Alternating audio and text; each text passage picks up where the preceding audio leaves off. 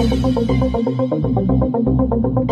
what happened today was the first blast for the sinking of shaft 5B, which is the start of the bypass tunnel we're building for the Delaware Aqueduct.